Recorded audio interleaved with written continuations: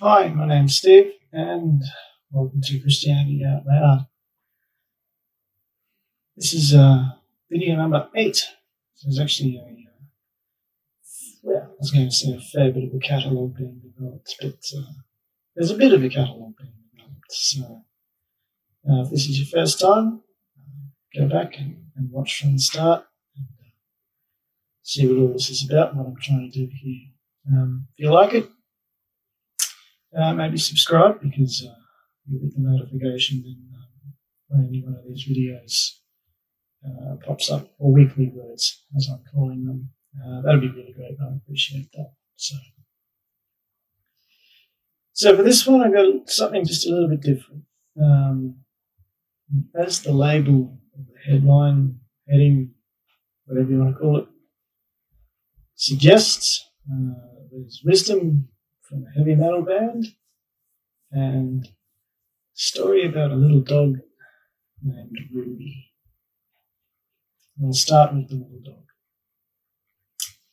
So Ruby was a Kelpie cross something, not really sure what, but a lot of Kelpie.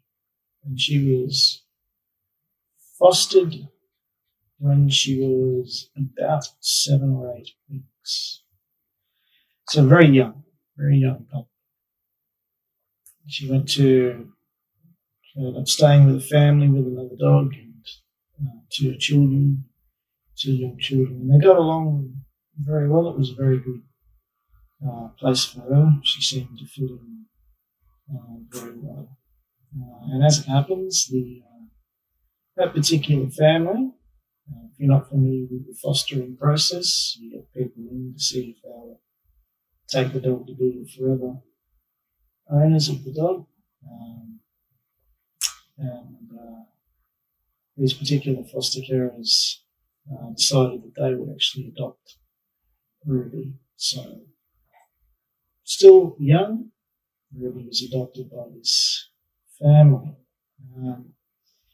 She was a sweet dog, but had a tendency to get a little bit anxious about things, about life. If you hadn't worked it out, yes, of course, that family that adopted Ruby was us. That was me. We were the family. So she was a sweet dog. Got along very well with her other dog.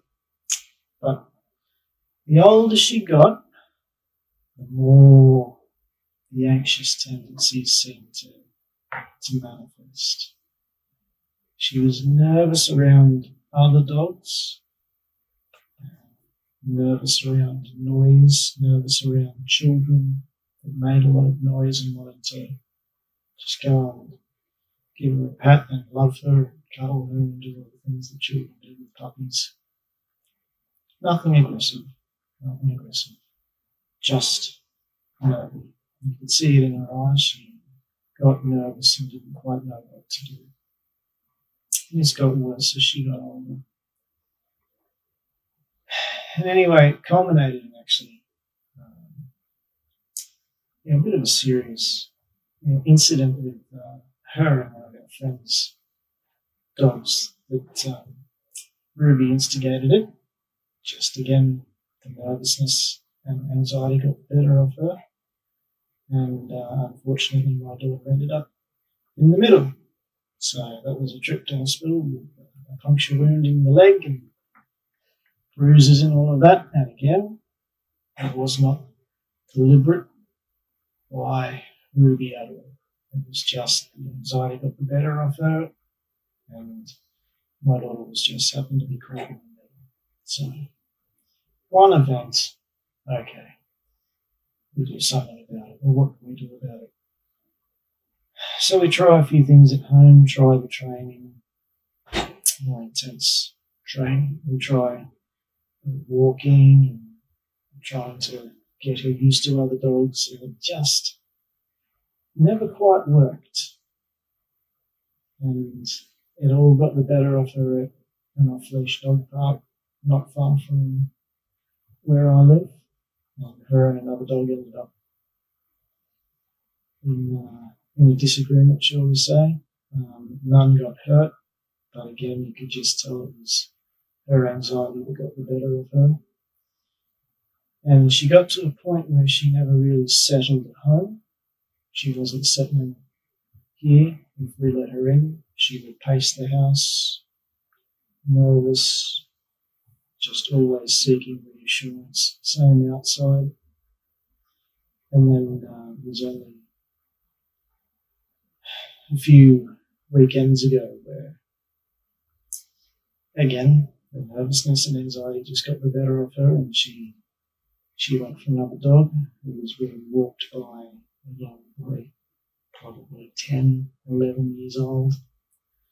It was only by luck that we got there and no animals or people were hurt. So at that point, we then had a fairly serious conversation with our vet, who was a wonderful vet. And after a fairly long consultation, it's fairly obvious that the step that we needed to take, because she was not enjoying her life, she was not a happy dog, she was always on edge. Unfortunately, the step that needed to be taken was to have her put down. So I go to the vet, and again, I'm trying to find a reason not to do this, because I really didn't want to do it. But after a fairly long consultation, again, the answer is unfortunately clear. So they take her out to put the cannula, I think they call it, in the vein, and they bring her back in, put a rug on the floor, mouthful of liver treats, and then it's time for it to happen. So I sit down on the rug, I cuddle Ruby because she's only little. I cuddle her, and as the vet starts to inject the stuff, really slowly her body gets just quite relaxed. And, I just leant down and I kissed her on the nose. I'm going to remain professional. I kissed her on the nose and I just said, "Sorry, girl." So that was the last thing I said, was sorry. And then she passed. I will remain professional throughout this. So why did I tell that story? Well, Ruby had bad anxiety. She had very bad anxiety. And looking back at her life, it would be a reasonable assumption to make that her mother suffered trauma while pregnant. So Ruby and the other siblings, I can't remember how many there were traumatized or suffered trauma whilst still in the world pre-birth. And we know what that does to people. We understand that. So, same sort of principle, I imagine, applies to animals. Anxiety.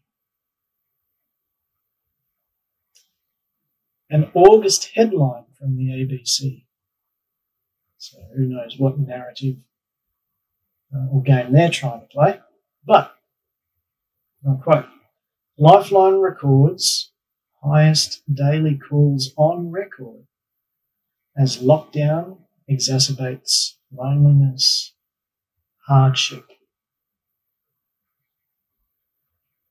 Continuing from that article, the support service saw Monday, 3rd of August, service 3,345 calls, which is the highest daily number in the organisation's history. Anxiety. Why the levels of anxiety? Well, this actually brings me to the wisdom from a heavy metal band. Now, I don't know why I need to preface that with anything, because there's no reason why being in any sort of rock band means you can't be intelligent or intellectual or have profound thoughts or statements at times. So the band, Slipknot, and the song, their latest song called The Chapeltown Rag. I don't know what that headline means, but a line screamed repeatedly towards the end of the song is, "When everything is God online, nothing is."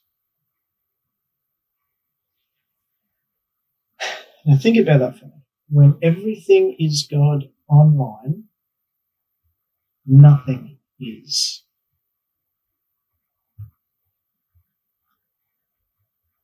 So we are living currently in a climate of fear. You may not consciously be afraid, but in the last 18 months or so, really, how much more often is the first thing that we read,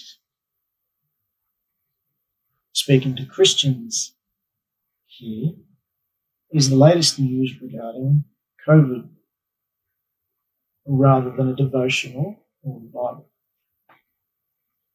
Or we skim said devotional or Bible and jump straight to COVID. Now, I'm not saying this from a holier than thou position, because I'm as guilty as the next person of behaving like that and falling into that trap. But here's some statistics for you. We all love statistics. They can be manipulated into whatever you want, but some statistics from 2020. They're cited from a number of sources. They're just on my screen there beside my book. Go buy my book. A link to all of that will be below. So here's some statistics. The leading cause of death 2020 was ischemic, can't pronounce it, but heart disease. Leading cause of death. Dementia, second, with an average age of 89.1. Rounding out the top 5 were, hope I get this right, cerebrovascular disease, lung cancer, and chronic lower respiratory diseases. That's the top 5. 55 deaths due to influenza. Influenza and pneumonia dropped to the 17th leading cause of death, down from 9th in 2019. The ranking of influenza and pneumonia is obviously influenced by the flu season. Suicide was the 15th leading cause of death, with an average age of 43.5. And the one that we're all afraid of, but is real, don't misquote me, COVID was the 38th leading cause of death. 898 deaths recorded in 2020, with an average age of 86. Now, hold on to the last two that I mentioned. So suicide being the 15th leading cause of death in Australia, average age of 43.5. COVID being the 38th leading cause of death, average age of 86. Now, if I gave you that information on its own and said, governments, state and federal, have poured billions of dollars at all levels, billions of dollars, into focusing on the prevention of one of those, what would you guess? Would your guess be the 38th leading cause of death, with an average age of 86, or the 15th leading cause of death, with an average age of 43.5? When presented with those two numbers, those two statistics, and told that billions of dollars have been poured into looking after one of them, I know where my guess would be. I wonder what yours would be. So when everything is God online, nothing is. See, fear is great for selling news, and the media has run with it. Fear is also great for re-election.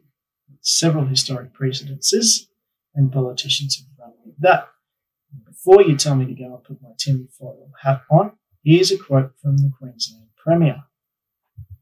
If you are unvaccinated and the virus comes into your community, the virus will hunt you out. I think that's so hyperbolic, I'm going to say that again. If you are unvaccinated and the virus comes into your community, the virus will hunt you out. Well, I don't know about that, Premier.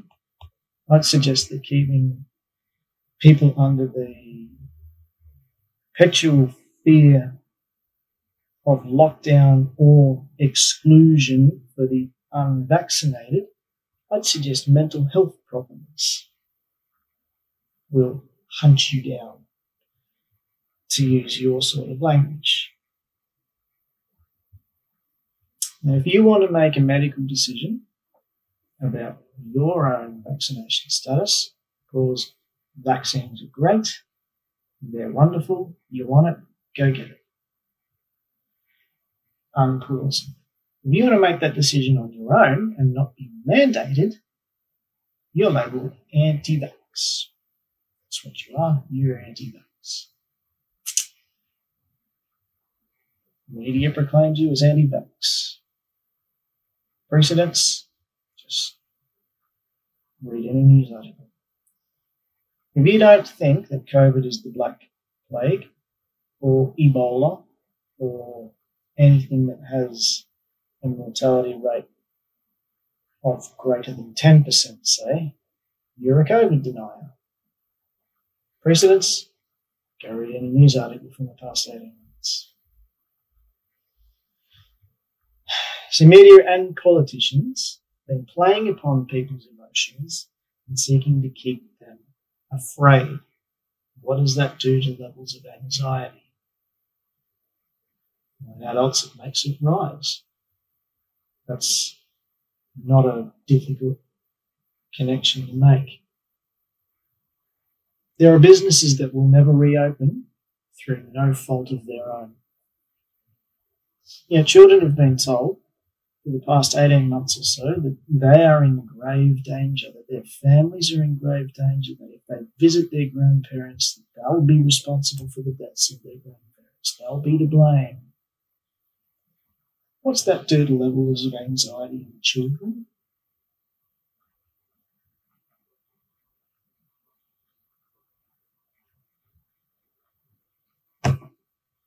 Back to Ruby. I loved that dog. I loved that dog. I hated every second of being there with that, to do that. It gave me no pleasure. In fact, the opposite.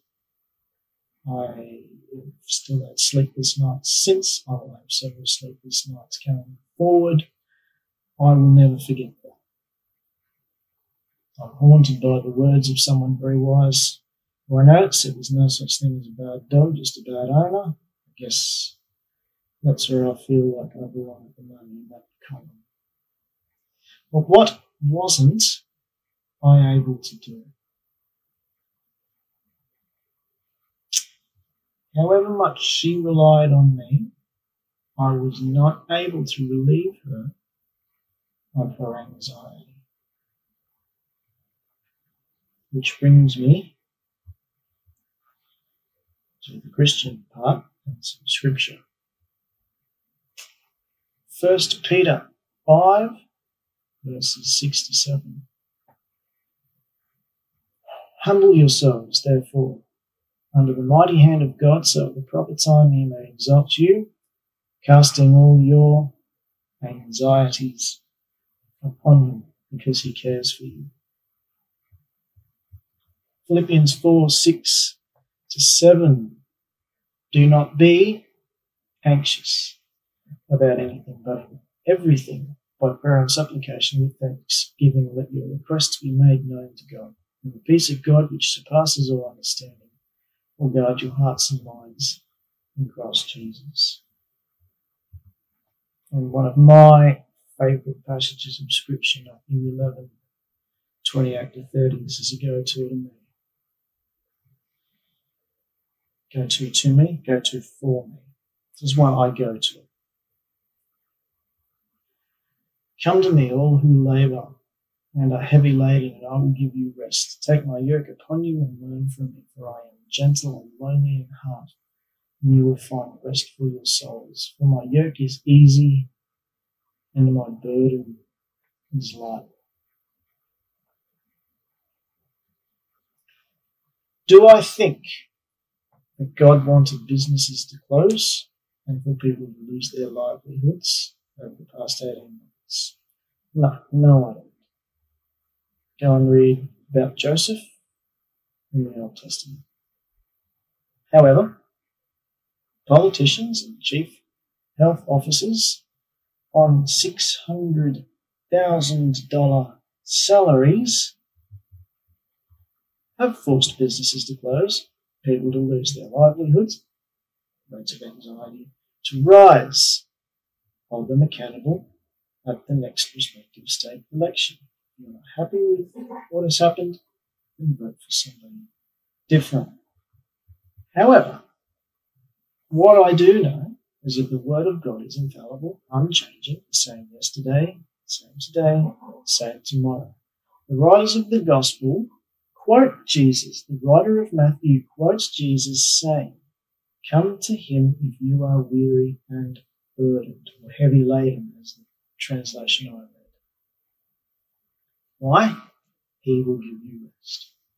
The writers of the New Testament letters often repeat phrases about casting anxieties upon him. Why? Because he cares. Let your requests be known.